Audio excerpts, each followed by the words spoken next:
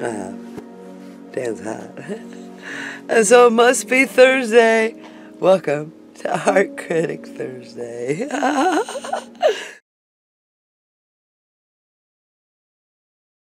This is my first one, and I'm just so silly anyway, but when I put Dan's hat on, I didn't steal his hat this time, and he didn't just leave it. I asked him nicely, Dan, can I use your hat? Because I like to do Art Critic Thursday with your hat. And he said, oh, okay, you can have it for a little while. So I gotta give it back to him, so I better hurry up. All right, what do we have today for Art Critic Thursday? Well, I'll show you. I'll show you what I got. Okay, this is gonna be funny. This is gonna be funny. Where am I gonna put it? It's running.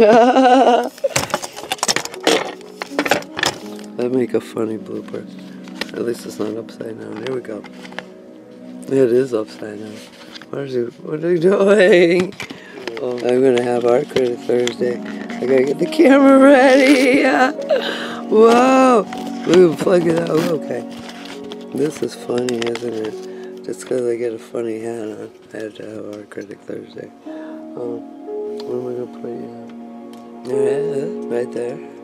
Okay. Okay, here we go. So, for the first picture that I'm going to show you, it's when you've seen it, you're probably sick of it, but I took it down and scanned it, and so there is my cat. And I did a bunch of them, but this is the one that I like the best. Yeah, that was Art Critic Thursday said this is the cat of the week. Then, of course, I took this one down to get scanned, and I took this one down to get scanned. So those are my top 3 for that, for the month. You've seen me paint those. I'm currently painting Petra, and I'm in the first beginning stages, and I'm not going to show you these pictures. And I'm not showing you these. This one, I kind of got kind of an interesting look in her eyes. If you can't see these, they're no good. This one's my favorite, it's still wet, but I don't know, something sweet about that. I haven't gotten her yet, so I'm still painting. So another thing was a surprise. If you remember, I painted for the Jewish wedding. Well, one of my first pictures, like I'll paint it to try to get an idea where the colors. You hear that crackling, don't you? It's because I'm trying to take it out of here. I'm trying to take it out of here. That's what's making noise. Sometimes it's less distracting when you just show them what's making the darn noise. Okay, so this was one of my first warm-ups. Can't see that. But actually, I really like this. I like it as an abstract. I don't know, so I'm actually going to put this on the wall. I was going to say something about these. These things here, when you're an artist, you've got to have these. They're fun to play with because you can do that.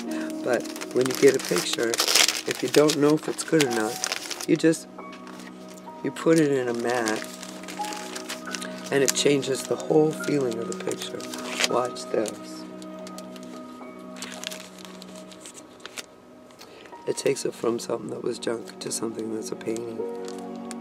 I'm really kind of thinking that's neat. Oh, these are the eggs that I painted.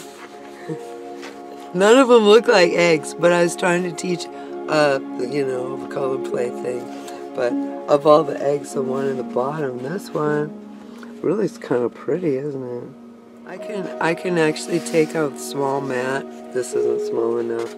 And maybe just take that one egg that I like and cut it out and put it in a tiny little frame, because that's kind of sweet. And you can do that. You can cut your pictures up. If you don't like part of it, cut it up. And it makes it really kind of cool to do that. It's kind of an unintentional painting that way. This hummingbird from down there, and I don't really like it, but I'm thinking maybe I'm going to set it aside, and maybe I can add something to it that'll make it good. Oh, here's something that's old, but I gotta show it to you. Remember the egg picture that I showed you, that we did together? Well, when I do this one, I'm going to do this as a class. See how round things are? It's just a dress. But see how round things are? You're going to get to practice the round thing like the egg. But this is a dress I made a long time ago. That is for color play kind of class dress. You don't have to draw it. You just paint it with water, and then you put the colors in where you want them. And that's just a great thing to do. Because all you do is you got a shadow underneath here, and that's it. And if you know about the egg, part of it's going to have a light spot, part of it's going to be shadowed. Same thing, it's, a boob is the shape of an egg. Anyway, we're going to do this as a class. Well, oh, another thing I did a long time ago, but I didn't show you, is this one. I think I might have filmed myself painting this. It's Mexico. I just was feeling kind of depressed, and I have this little girl inside of me that sometimes I let her tell me what she wants to do, and she wanted to go to Mexico. Well, I can't go right now. I'm kind of busy. So I painted it instead. And the way I painted it abstract, I wasn't worried about anything with this. I just wanted my little girl to be happy, and she painted a picture. And even though it's abstract and it's silly, I love this because my little girl painted this picture for me. We'll get into that later. I had a really hard childhood, and I had to go back in my past and heal a bunch of stuff. So when I say my little girl, that's because I need to spoil that little girl, let her know that I love her, and when she wants to paint a silly thing like this, I enjoy the process. That's part of my healing. Anyway, I'm not seeing anything else in here that's worth showing you, really, so I guess that's it for Art Critic Thursday. Join me next Thursday. And it doesn't always have to be Thursday. It's just when I get to borrow the hat. Thank you for joining me. I'm so glad I could show you my artwork.